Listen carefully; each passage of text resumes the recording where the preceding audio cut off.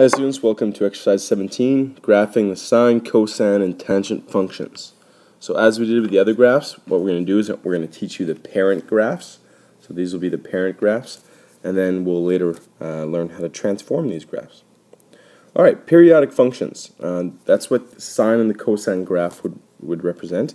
It's a function that repeats itself over and over in regular intervals and cycles of its domain. Tangent's also one of these functions, but acts a little bit differently. So basically, things that can be represented by periodic functions, I think temperature is a good example. Every year we come back to the same average temperature in June and same average temperature in August. And it oscillates. It goes up to a higher degree in July, it goes down to a lower degree in January, and so on and so forth. The period, the length of the interval over which the function travels, one full rotation or cycle. Okay, so you might have learned this in physics before if you've taken physics class, but generally, period, if I use the same context, for the temperature, the period would be one full year. Because a year from now, we're going to have the same average temperatures as we had today. Amplitude, that is the distance from the normal. So let's say the average temperature in Canada, or in Winnipeg, is 6 degrees every year. And the maximum average temperature in July is 26, for example. That would mean the amplitude would be 20 degrees. And then the average cold temperature would be probably about minus 16 degrees in the winter, which would make that 6 degrees the average. So the difference between the maximum and the average, and between the minimum and the average. Sinusoidal functions, we're going to start with those. Sinusoidal functions are oscillating periodic functions, like sine and cos. And let's sketch the two. To sketch the two, I'm going to find important points. So think about your unit circle. You can take it out if you'd like. Let's find if x is equal to 0, we're going to go pi over 2, pi, 3 pi over 2, and we're going to come back to 2 pi. Whoops, that's to 3. I'm going to come back to 2 pi. Okay, so when x equals to 0, sine of 0 is 0, right? Actually, I'll stay with red so that way we can compare cos and sine. Okay, so when x is pi over 2, sine of pi over 2 is 1. Think a unit circle, right? Sine of pi is 0, sine of 3 pi over 2 is negative 1, and we're right back at 0. Okay, so if I were to put those points on a graph, so at x equals 0, y equals 0. At x equals pi over 2, y equals 1. At x equals pi, sine is equal to 0. 3 pi over 2 is negative 1, and 2 pi is 0. Okay, so the graph that we're sketching here is actually the graph like this, and it curves. It shouldn't be straight lines. That's actually a pretty good representation of it. Okay, so and this graph continues forever, because notice that if I continued on this graph, so if I put 5 pi over 2 here, which would be the next interval pi over 2, I'd be back at 1, because that would be a coterminal angle of pi over 2, right? And the next one would be 3 pi, and I would be right back at 0. Okay, so if I had to sketch the next 2 points, it would be here and there, and the graph continues to repeat itself. So notice that this part of the graph repeated here, and then this part of the graph would be repeated right here if we had continued the graph. Notice that this would also continue right here if I was to continue the graph. So at negative pi over 2 and at negative pi, these would be my values of sine. So what I'm going to do is I'm just going to add in a little arrow at the end here to represent this graph continues forever in that direction. And I'm going to put a little arrow here to say the graph continues forever in that direction. Okay, so let's do the same thing for cosine. So when x equals to 0, pi over 2, pi, 3 pi over 2. Again, your unit circle gives you the answers if you take a good look at it. I'm going to continue all the way to 3 pi this time without stopping. So cos of 0 is 1, right? Think about your unit circle. Cos of pi over 2 is 0, negative 1 at pi, 0 at pi over 3 pi over 2, 1 at 2 pi, and we keep the rotation going, right? Negative 1. Okay, so if I were to put those points on our graph, so here, that's where the point would be at 0, 1. At pi over 2, we're at 0. Pi, 3 pi over 2, 2 pi, 5 pi over 2, and 3 pi. So notice this graph has the same exact shape, except that it's translated compared to the sine graph. So if I was to continue the other way, as I did with the sine graph, and this is the graph we get. Okay, so the y equals cos x graph, well that's our graph of sine function, just translated pi over 2 to the left. So notice that if I moved all the points pi over 2 to the left, I would get the cos graph. So the cos graph and sine graph are exactly the same graph, just a different translation of them. Okay, some key information and some key notes. First of all, the two graphs are identical except for in translation of pi over 2. I kind of went over that in the description of the graph. The two graphs are periodic and continuous. We're considered they're sinusoidal graphs. It makes sense they're called sinusoidal graphs because they're the same graph, just different translation. They're continuous, which means they continue to infinity and continue to repeat the same pattern over and over. And the period of each graph is 2 pi, which kind of makes sense, right? Because if you go around the unit circle, you go 2 pi and then you restart all the values, right? So 2 pi makes sense. Some of the properties of sine and cos. So the domain of each function is from negative infinity to infinity. There's no places where x doesn't exist. The range is between negative 1 and 1. So the maximum value of 1, the minimum value is negative 1.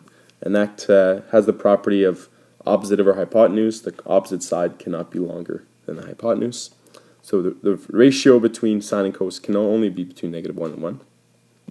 The zeros are different because there's a translation, right? The zeros of sine x would be at every single pi, right? So 0, pi, 2 pi, 3 pi, 4 pi. So it's every pi, so it's a k amount, so an unknown amount, integers though, of pi.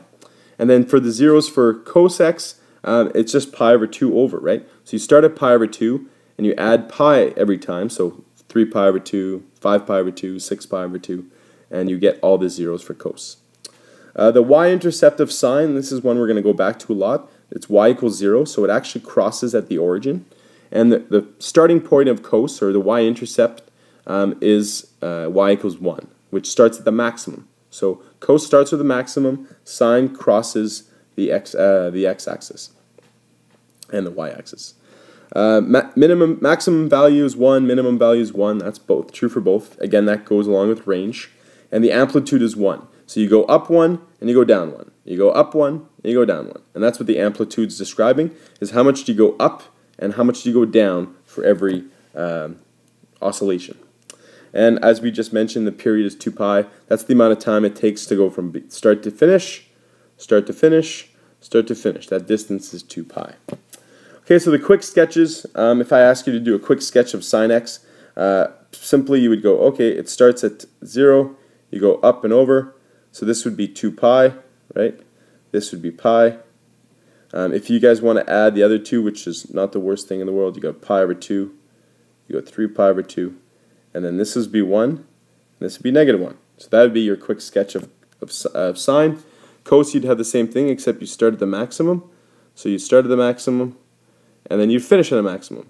So this value would be 1, your minimum value would be negative 1, and we'd share the same value. So this is pi over 2, this is pi, this is 3 pi over 2, and this is 2 pi.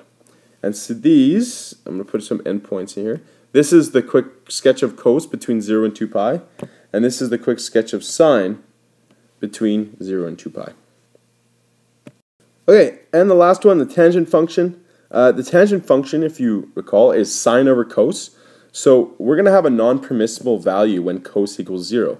You cannot divide by 0. So what happens there is an asymptote. We learned last year in grade 11 pre-cal that whenever you divide by 0, there's an asymptote that's created.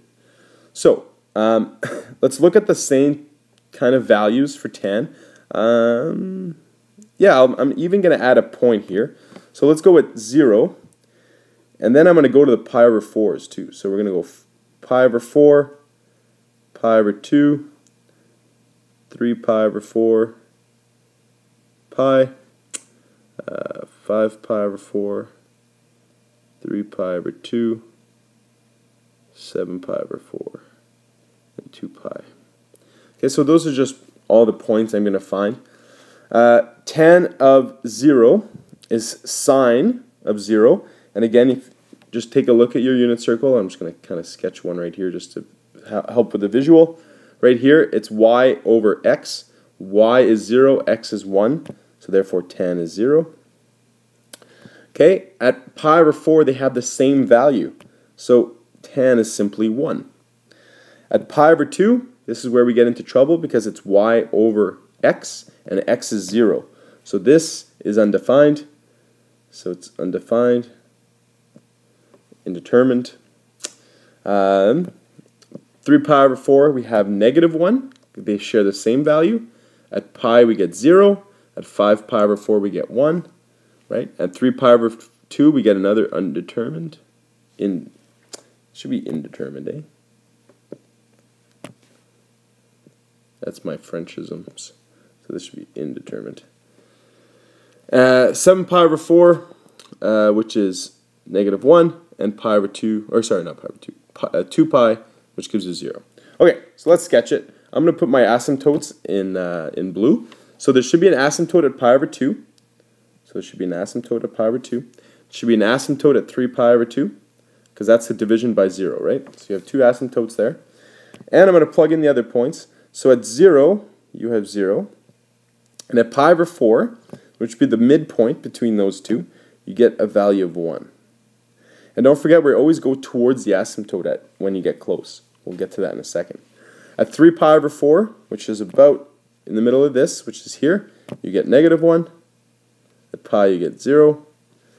At 5 pi over 4, you get 1. And we're going to repeat that pattern. So that pattern is repeated. Notice that if we kept repeating the pattern, we'd have an asymptote at 5 pi over 2. Okay, the shape of this graph is actually like kind of a half parabola. And don't forget, you're always going towards the asymptotes. Okay, so the best way to explain it is, yes, it crosses 1, but this shape is generally what you want to see. This is the first quadrant, between 0 and pi over 2. This is the first quadrant, and you know tan is positive in the first quadrant. So you know you're going to go towards positive infinity. So it's kind of like a half parabola here. Okay, so same thing over here. This is the second quadrant, pi over 2 and pi, and tan is negative. So what you see is you see your tan function going to negative infinity. Tan is positive in the third quadrant, so you go to positive infinity. Tan is negative in the fourth quadrant, negative infinity. This is back to the first quadrant, right? 0 to pi over 2, 2 pi over 5 pi over 2, that's the first quadrant again, goes to positive infinity. And notice that this pattern would continue both sides, so you have an asymptote there, you'd have this. And that's how you sketch tan. Notice that I could sketch another one over here if I wanted to, and that would go over here. Okay, properties of tan. The domain, so notice that there are non-permissible values of x. So x is all the real numbers except that x is not equal to pi over 2 and any intervals of pi. Notice I used n here. Usually I've used k. We can talk about it in class, but generally it's just a variable to represent a certain amount of integers of pi. So adding pi once, twice, 3 times. The range is negative infinity to infinity, so it goes all the way down, goes all the way up. Maybe I can try to keep that graph in here. The zeros are all the 0, pi, 2 pi, 3 pi. So it's just an integer amount of pi. So 0 pi, 1 pi, 2 pi.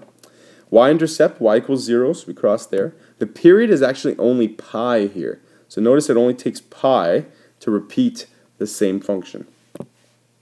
And the equation of the asymptotes, well, it's basically the same as the non-permissible values of x. Right? So x is everything but these values, or that's what the asymptotes are. So those two equations should be the same. Okay, that's it for this, and these are all the parent graphs of sine, cos, and tan.